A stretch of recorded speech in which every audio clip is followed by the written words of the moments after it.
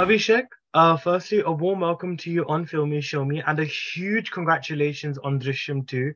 I mean, I believe it's crossed 100 crores, it's near to crossing the 100 crore mark. So tell me, I mean, this is your first Yes. film as a director, right? So, I mean, tell me what's going through your mind at this point. Yeah, I mean it's a great feeling when any filmmaker's film perform like this and the love it start getting from the audience. I mean it's really great. People are just coming flocking to theaters and they're enjoying it. They're loving it. It's a great word of mouth about the film. I think people are just celebrating Drishyam in theater. I think that's the whole idea right now. We're all happy about it, and it's good for the industry. It's good for all of us. We really worked hard, and when you get this kind of a payoff, everyone is happy. Yeah.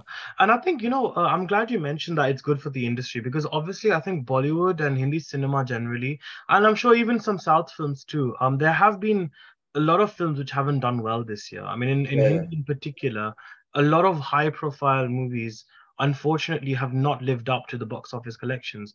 So before we used to view 100 crores as a trend. Now it almost seems like it's a lifeline in that sense. It comes across as that way. So, I mean, what importance do you think the success of Drishyam holds, especially in the current situation? Uh, it does hold a big importance right now. I think the kind of response you're getting for all the films coming to theaters were not really great. Uh, Different genre tried, different kind of films came, but I think nothing was being accepted by the people. Maybe the content was not up to the mark as per them. They were not able to relate to the film. They were not able to connect to the trailer. They thought we'll watch a film later, maybe on OTT or something.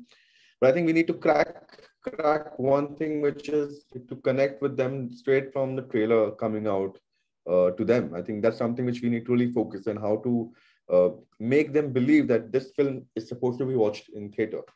Right. That's something I think we all need to work. It needs to be worked on the content.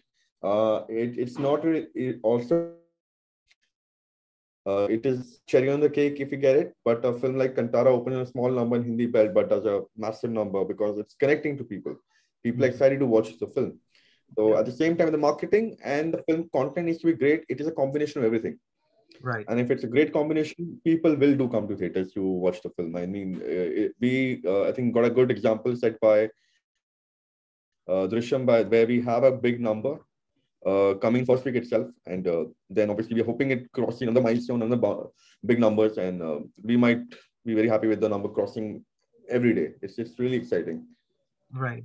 And I think, uh, because obviously one thing I think what I really liked about Drishyam is that, despite it being the adaptation, Hindi adaptation of the original Malayalam film, I found it that what it does is that it retains that human touch to it. There's that grit element that we really enjoyed watching in the Malayalam film, which I think you've pretty much done really well at presenting again, and not in a way which is emulating, but also presents it to North Indian audiences, but in a way which also does justice to the original. So, do you think that's also why Drishyam as a remake has done pretty well because of the fact that it retains that same spirit as the original rather than trying to commercialize it too much and add unnecessary masala to it. Do you think that's probably a reason why it's really resonated with audiences?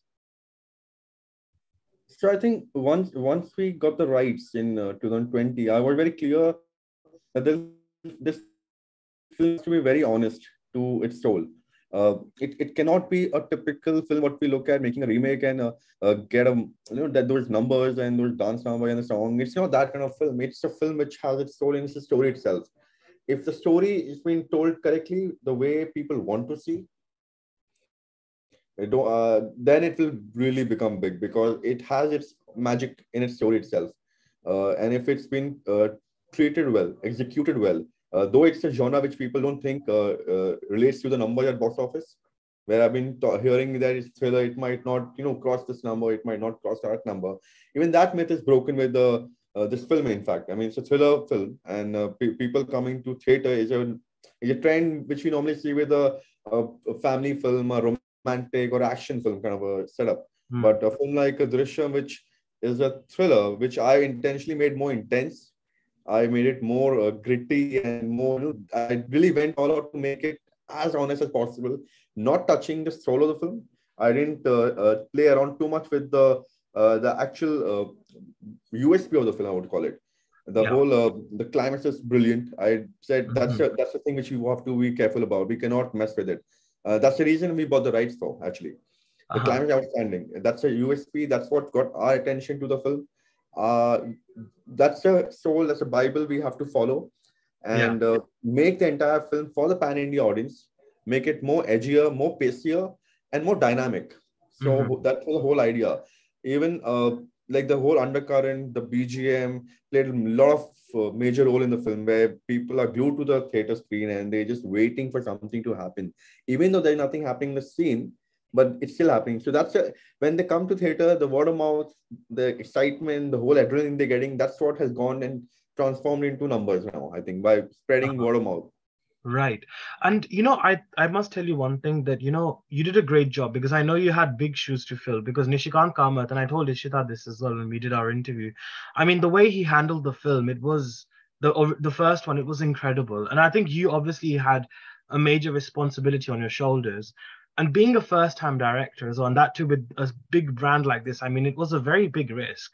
So I think number one, what gave you that confidence to, sort of go ahead, and number two, what were some of the reference points for you as a filmmaker to really help you tell this story in a very compelling manner? Uh, yes, I do agree. It's a big responsibility. So when I was taking up the film, I knew what I'm getting into, and fortunately, this is my favorite genre when it comes to watching the films. I love Fincher. I love David Fincher. I think he's one of the finest director in thriller, and he's my inspiration when I started this film. I said that's what I want to achieve. I used to tell my team when we were writing and we were creating color palettes or we were shooting. So I like just watch Fincher film. That's my inspiration. I've lived with when I would talk about thrillers. And I watch a lot of documentaries. I watch a lot of dark documentaries and these kind of stuff. So for me, it was kind of my world which I'm entering into. I love this that kind of genre. So taking up this responsibility, obviously Nishi sir was not with us anymore. It's an unfortunate event, and someone had to direct it. And the story was so powerful, and I couldn't really think of anyone who could come and justify the film. Hmm. And that's what we decided eventually that I'll do it. Let me handle this thing as a director, because what I have in my mind, I might not be able to explain to the other director, and the vision might clash, and we might not get the result what I'm thinking of. So I think I took a big punt, I can say. I said I'll do it, and I took that risk of it, and I did it. And I'm getting that love from everyone with the whole.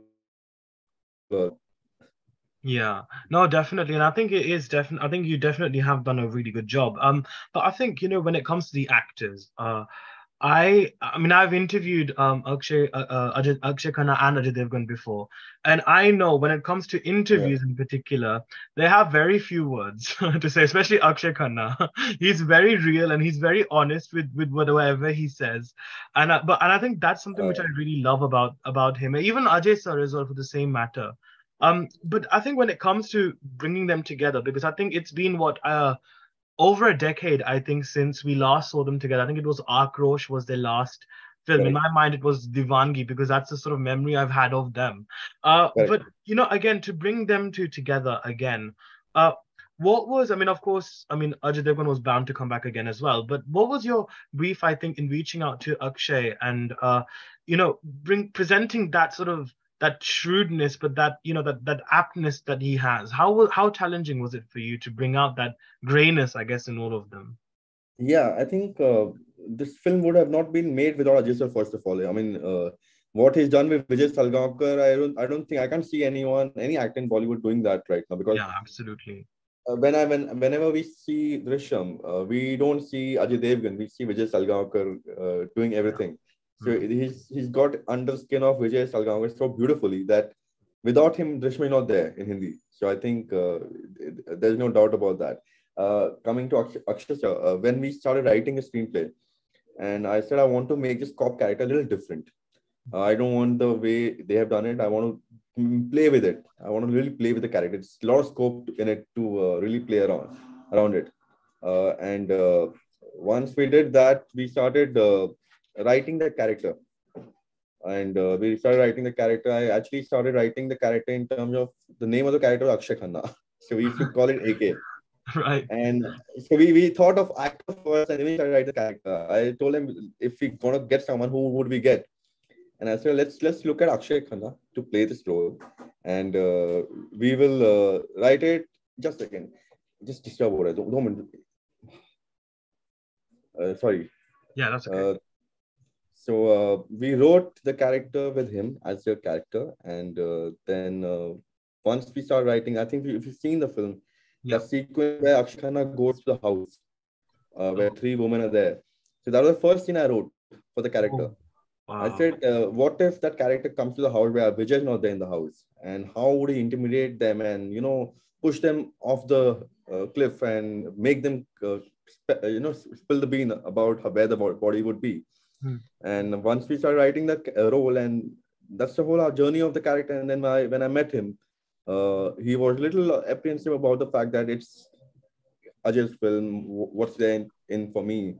And I made him read the script, and once he read it and he said it's beautiful, I will do it. He jumped on it straight day one. I think in the afternoon I had a narration with him, little Yeah. brief narration. In the evening he read the script. In the night he called me and said I'm doing it. Hmm. So it was just one day exercise which we did with him, and I mean it's fortunate to have such beautiful cast on the film, and that too with such a beautiful screenplay story, and Yeah. they just made it so amazing for all of us. Yeah, and both Yeah, Sir and Tabu ma'am actually have had a very brilliant year this year as well, like a yeah, very yeah. great year. So it's wonderful to see them sort of come back. And of course, Akshay Khanna is a legend himself. But I think when it comes to a film like this, Abhishek, because obviously, we obviously you've obviously seen you have I presume that you had seen Drishyam. Did you see Drishyam 2 actually before you went on to make this film, or did you have to? Uh, So yeah, so I saw the film to buy the rights eventually when I was planning to produce the film. mm, At that point, I was not even intending to direct. I never thought of directing the film. So we went to Kochi. We saw the film on the edit itself, and I said it's a fabulous story. It's a brilliant sequel. I mean, I have not seen such a brilliantly written sequel in a long time, and this film will do wonders. So yeah. what we've got the rights. The next question is who's going to direct it, and that's where the discussion started. And that told me, why don't you think about it? And I said, let me think about it. It's not easy to say yes to a film like this. So I need my Yeah. own time to even evaluate, okay, what will I bring to table? It's a remake, and Okay. I was not really keen on doing it because it's a remake. But then I took it as a challenge to do it and make it my own, create my own version of it, and create my own world of it. So I Mm. think, yeah, I mean, I saw it only once, I would say. And after that, we got a script in an English draft from them. And I said, just send me a draft of the film in English. And we Right. sat and we made our own draft, and we only were working on our script. We never saw the film again. Right. Now, this is a very interesting point because what I was going to say is that, see, even though you've already seen the film, but for you as a filmmaker, right, because I think in any craft that one has, you have to be very dedicated and very passionate about what you're doing, right? So I guess what kept that intrigue, I think intrigue is a very important point here because obviously you, in a way, want the audience to be like, oh my God, this is the twist. So did you also have to, how did you bring that intrigue within you as a filmmaker actually whilst helming Drishyam too?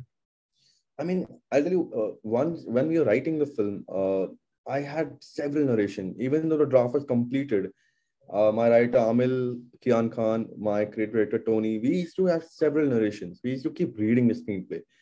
And not even once we got bored. And not even once we actually felt that we knew the climax. Like we used to read scene and see it's so brilliant. It's reading so brilliantly that even though we know it so many times, but still we want to read it further because we want to know how it's opening up. So that intrigue while reading it was there. While watching the film on the edit, we always used to watch the film like every day. We used to come 2 to 3 days. We used to watch the film, so that even after knowing the climax and the whole twist and suspense so many times, we always used to intrigued to know how this is gonna open.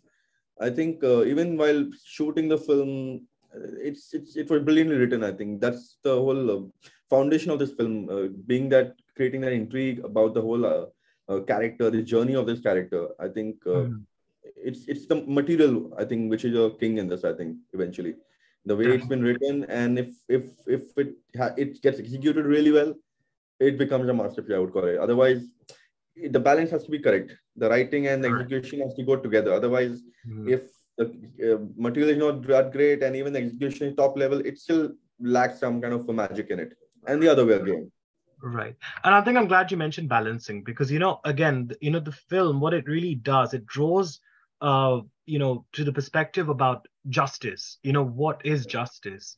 Because every character is gray. See, even though Mira technically is a victim because her son has been killed, the way she approaches and the way she acts as an ominous presence on this family who in the first place were wronged in the first place anyway, that also is a very menacing thing. So how do you think Drishyam 2 has really changed your perspective with the way we view ethics, morals, and justice in our society?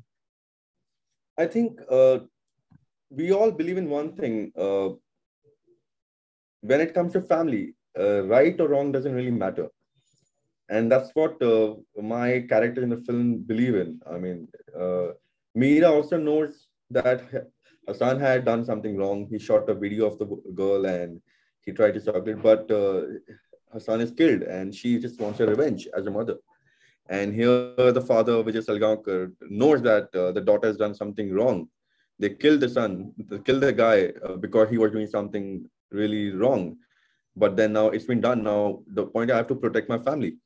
So I think that right or wrong, even in our real life, I think is very gray area. We wouldn't really Yeah, go with any of thing till the time we actually in a situation where we have to really evaluate. So yeah, it's a very difficult situation, I would call it, where Vijay and Meera is in, and I hope no one really gets in that kind of situation where they yeah. have to decide, even though they know it's wrong, they have to fix it. I Hmm. mean, it's a very tough situation for anyone to be in. I mean, in my life, I'm glad I've not got into such situation. I never want to be in it, kind of thing. But Yeah, yeah, it's a crazy situation. I mean, we have to stick by it. We have to stick by the family. We have to do it for the family. That's what the film is all about, I think. yeah. Though it has that gray tone to it, that thing, but it is just about that what we can do for our family eventually. Right. And yes, I should surely hope that you've never been in such a situation, Abhishek. No, I don't want. Otherwise, you'll have It's to end up writing your own novel and yeah, making your yeah, own. yeah. I might have to write my own Drishyam novel to prove that this is from taken from this.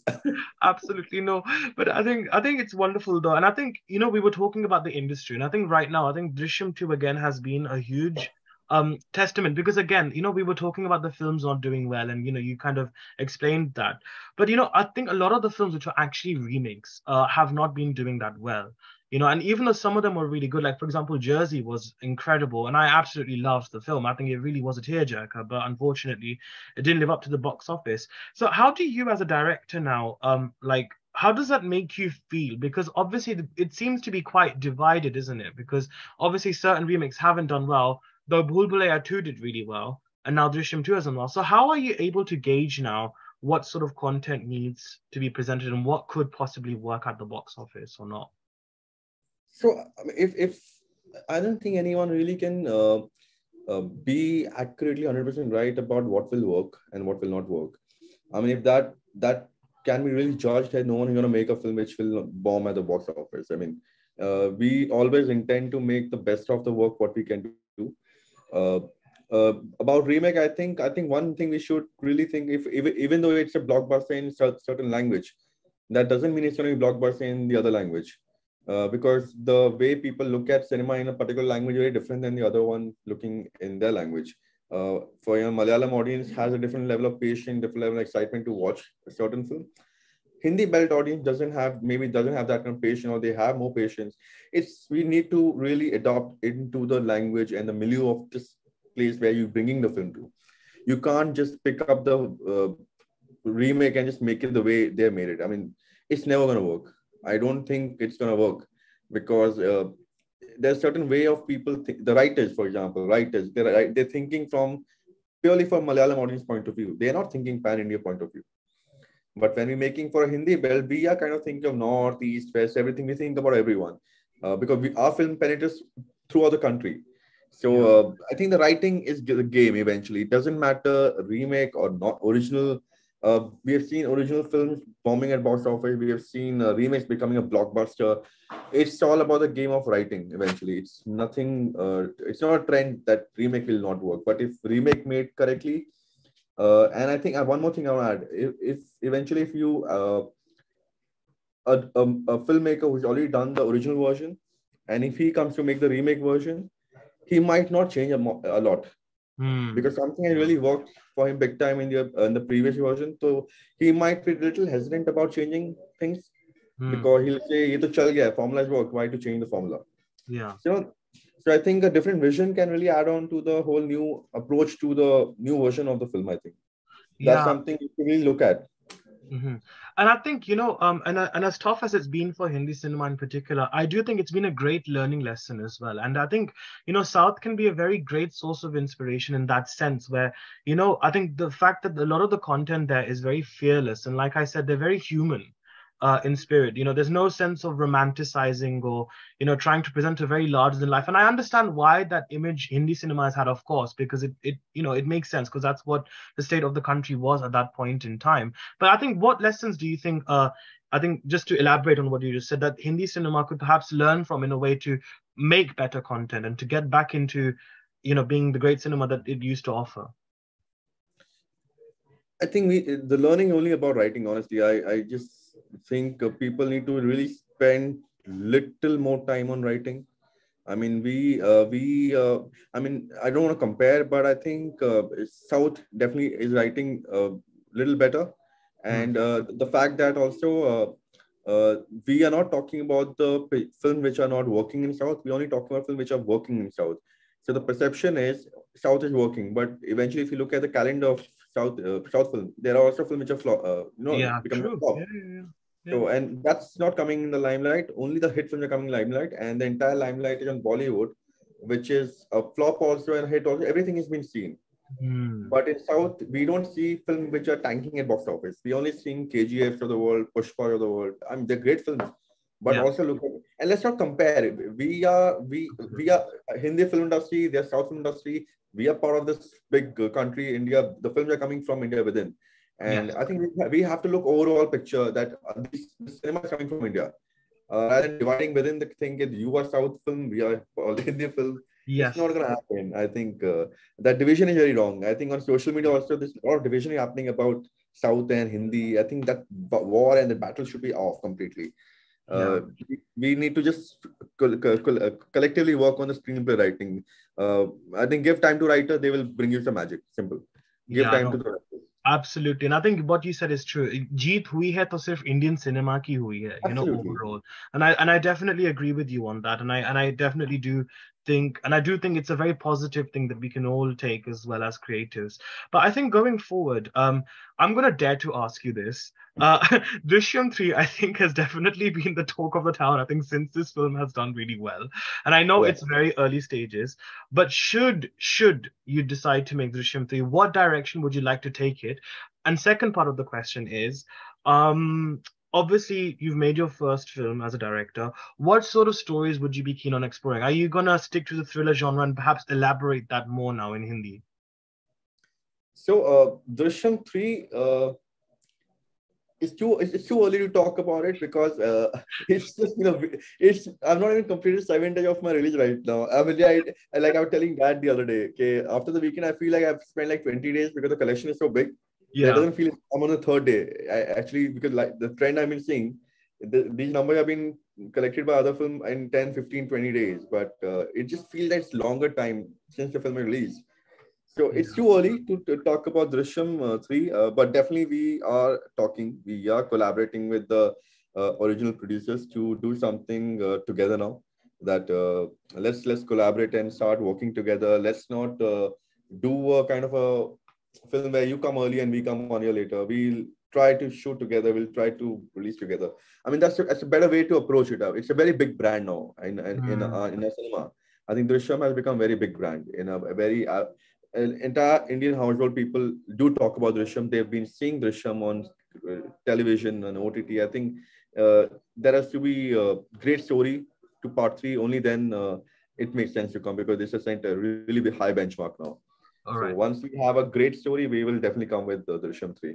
Okay, so that's going to be your focus now, I guess, right, for your next upcoming sort of works, right? Is that would I be right to say that as well? Um, I mean, I don't know yet. I have a couple of things already developed, and it's brilliant. I have a script which I've spent like 3 4 years on it, and it's already there, a bound script, which I'm also contemplating right now. What's next now? Because there is, and that's not a thriller. It's a different genre altogether. Oh, And I'm not stuck to thriller genre, although I love it. It's my favorite space to go in. I just love it, but I will not shy away from trying different genres.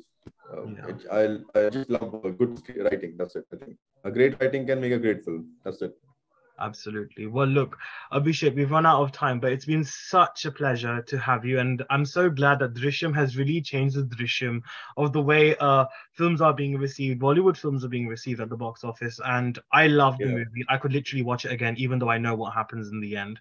I think that's a good testament to you as a filmmaker and the entire team for putting such a great show. So congratulations and wishing you all the very best for your next work. Thank you so much. Thank Thank you. you. Thank you, Abhishek. Thank you so much. Bye bye. Bye bye.